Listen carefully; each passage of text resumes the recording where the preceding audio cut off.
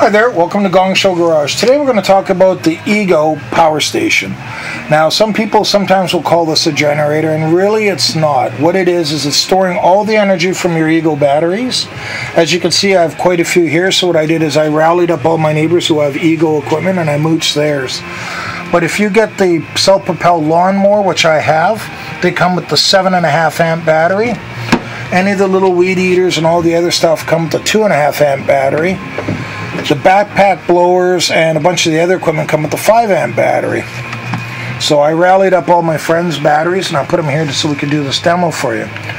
When you go to buy this, you can buy it from, I do believe it's homedepot.ca for Canada, homedepot.com in the States. The reason I like this one is it comes in 3 different options. So you can get this with either 2 7.5 amp batteries or 4 2.5 amp batteries. So what I did for you today on this one is I'm showing you I got 3 7.5s on here and 1 5 amp.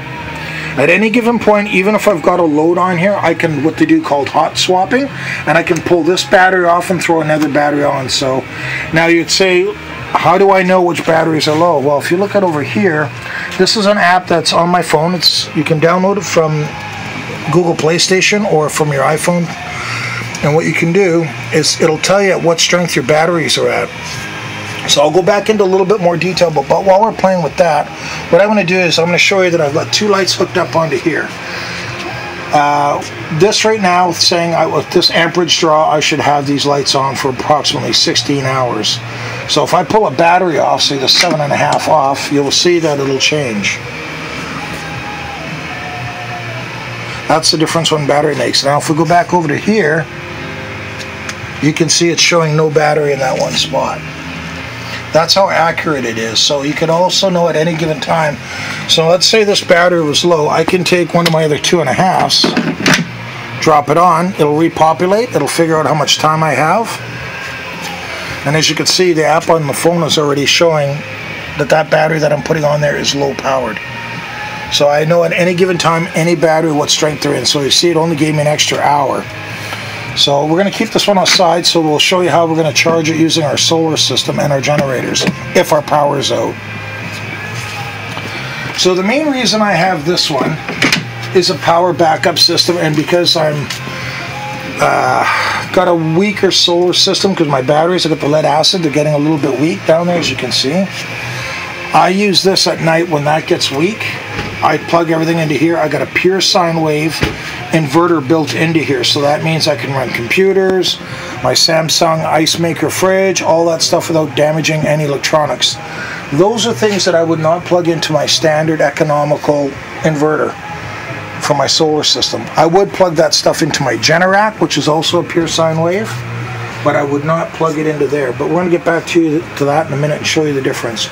Just want to talk about a few more of the features while we're here on this unit. So there's a little hidden door underneath here, and that's where you put your cords. And the cords that it comes with is the power to plug into here, and this is the battery charger. This will charge all the batteries when you have it in charge mode. And it comes with a cord that comes off of here, goes into the back, and that will charge the station. But right now we have it in a consumption mode, so now it's using the power that it has on it to supply me. So for example, 2 o'clock in the morning, boom, my power goes out, my alarm goes off to let me know that my power's out. I can run downstairs to my garage, grab a bunch of my batteries, throw it on here, run upstairs, put it in my kitchen. I can plug in my fridge and my freezer right away from the kitchen into here. Run it throughout the night. Full-size fridge should run off of 2 of these batteries for a minimum of 12 hours, so that's plenty of backup time. As you can see, I've got access to a lot of batteries, so I could probably go several days without a concern. So let's say I'm laying in bed, because I'm too lazy to go check on it, and it's showing me right now that my batteries are doing okay, but let's say they were to get low. I'd go, let's say number 1 is my freezer, which would be this light. I could go, okay, my freezer is sacrificable. If I keep the door closed, it'll stay frozen. That'll allow me more run time off my other plug, which I can also turn off remotely. So I'll turn them both back on. Same with the USB ports. It comes with 4 USB ports, and they are the fast charge USBs. I can turn those on and off as well by hitting the button on the phone here. And now that'll populate the power to the USB ports. I can also turn these switches on and off from the face unit. So if my phone isn't working, I can still do all this manually. Same thing with my USB ports. I can turn them off. I can turn them on. So let's briefly touch base on what the power of this thing can do. This will do 2,000 watts continuous. So what that means is, let's say I've got a fridge, the old style fridge that has a compressor in it. When it first fires up, it'll draw a lot of power. Well, this will let you peak out at 3,000 watts before it'll trip. So you got a sudden impact power of 3,000 watts, but it'll continuously run at 2,000.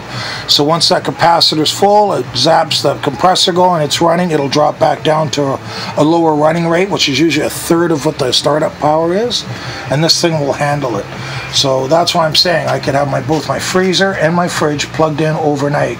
Now let's say I get up in the morning and I've been running the fridge and freezer on at night, my batteries are low. I could run quite a bit off of here, my computers, quite a few things, and still have lots of power. But let's say my batteries do get low.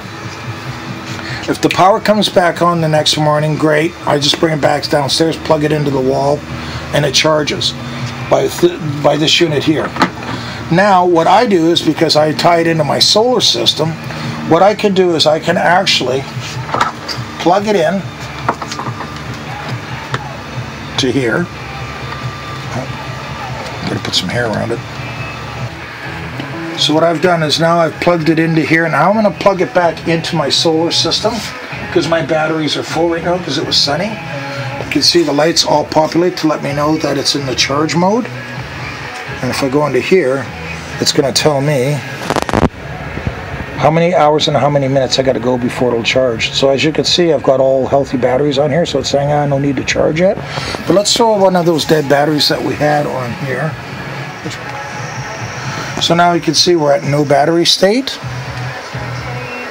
I'm going to drop on a battery that needs to charge. You can see it's populating, it's going through the charge cycles.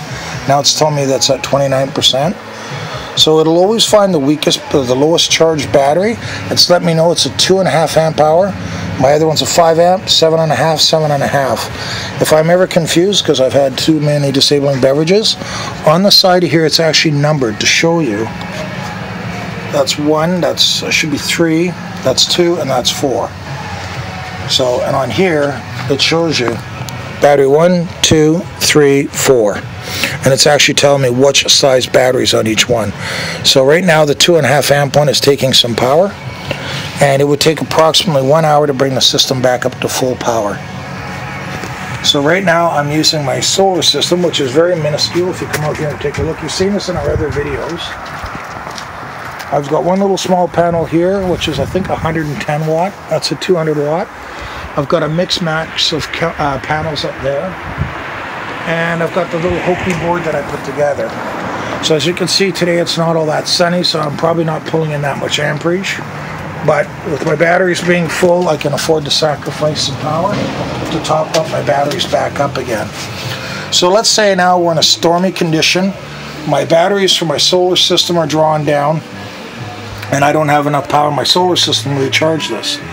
I can actually unplug this. Actually, I'm just going to do the shortcut for videoing purposes. I'm just going to use my extension cord, and I could go over to my Generac.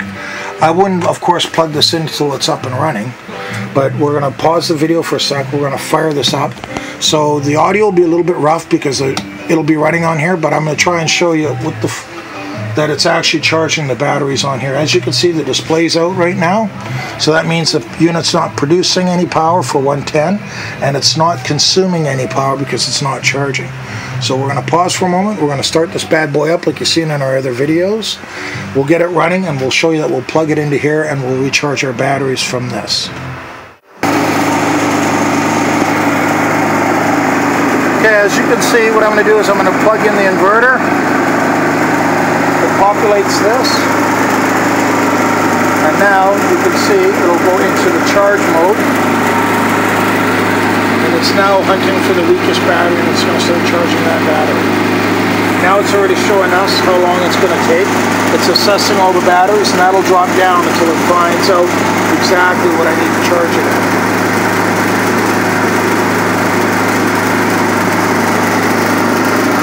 So it's still dropping, so it'll probably drop down to probably about 40 minutes to charge that one battery. So that's how I can tie that into my system.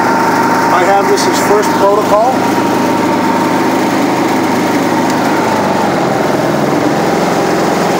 It's drawing such a little amount of power, I can actually run it on quiet mode while I'm recharging this.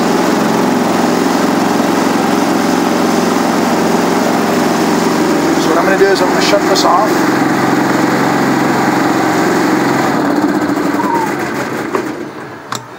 And I'm just going to go back to my solar system for a second here. Plug it back in.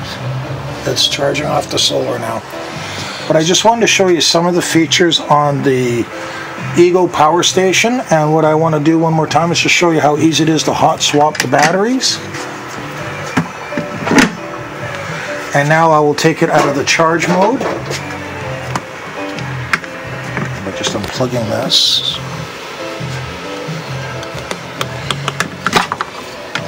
Both these cords will fit underneath here, by the way, the big back one and that one. I'll power it up. I will turn on my, actually I can do it right from here, from the phone. Now I'm back on here, and I'll turn my lights back on.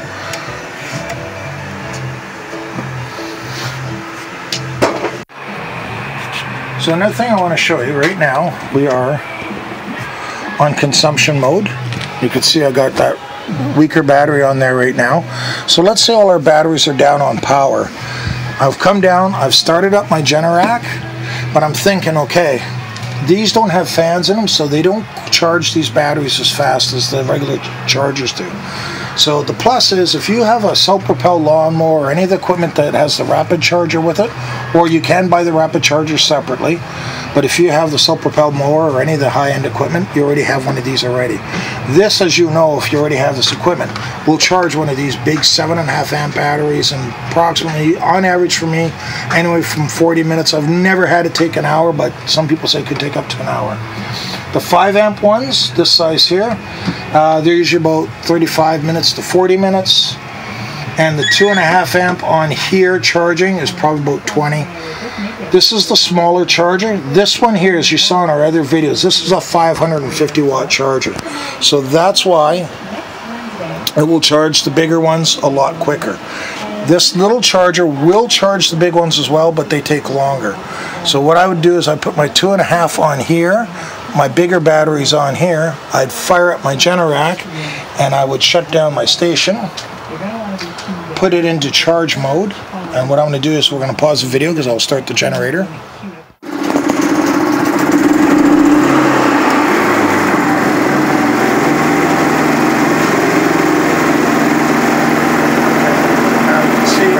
Swap this one here, throw it on this charger here, shows that it's low. Now you can hear the Generac low down because this one now is actually charging this. So I can still run other things to my house and stuff like that, or whatever I want to, so I can open the plug. I just put a 3-prong on here, and I'm actually using this charger, and this to charge my batteries. So therefore, instead of taking several hours for each one of these, I could pop on here and do them every 15 minutes, saving time. The other thing I forgot to show,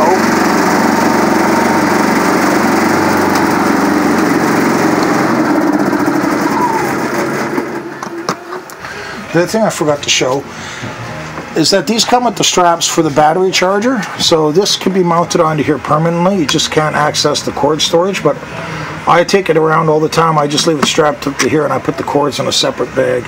Oh, and I always leave this one permanently attached on the back. It doesn't seem to get in the way, but they think of everything. So I just wanted to show you a quicker way if you do have this system, and you're, let's say you take these chargers over to a friend's place who has power, or you got a generator, how you can speed up the charging process so you're ready for that night to get back to using this if you're going to run another night. Because we all know running a generator, even a quiet one like this, throughout the night is dangerous because you don't know how long it's got for fuel with the load changes, and the sound of it, you know damn well somebody's going to hunt that thing down because they can hear it for miles. And if you have the great big generator, it's going to be even noisier. So first of all, you have no noise at night, and it runs silent, and there's no emissions. I can have this running in the middle of my kitchen without worrying about toxifying. Whereas this one, I got to have the patio door back open, having the cord run off of this into the house to run my fridge and freezer. So that leads me into a security risk, and that being a noisy unit would attract people, whereas this one does everything I want without the noise or the pollution. But the major #1 thing that I really like about this is the portability. So like I said, in the middle of the night, there's no way I'm going to run out to my sheds and start pouring gas into my generators, because I like to keep them empty. Fire that up at 2 o'clock in the morning to keep my fridge going. It having an ice maker in it, I must keep it running it throughout the night. So I can run down to my garage, grab this, throw a bunch of my batteries on it, get it into my kitchen, plug my fridge and freezer in, go back to bed, put my app beside me, and I can know at any given time where my batteries are at. And like I said, if it goes on for any length of time, I can hot swap batteries. And worst comes to worst, next morning, get up, plug it into my solar system after they've recharged up from here from the sunlight. And if worst comes to worst and it's a cloudy day and I don't have a lot of sunlight, I can go to this generator as well and plug it in. In our other videos, you'll see we'll have a 10,000 watt big Champion one. That is also what they call a modified sine wave. It's not a pure clean power like the Generac or this. But believe it or not, EGO, in their wisdom, they made these things that are so flexible and versatile that I can actually charge it off of something that's inferior, like a modified, like this, my generator, or the pure sine wave of that, household power. So there's lots of flexibility in it. If you have any comments, questions, or concerns, please feel free to put them down in the bottom in our comment section. We'd like to thank you very much for watching Gong Show Garage. And once again, please have a great day and hit subscribe and like.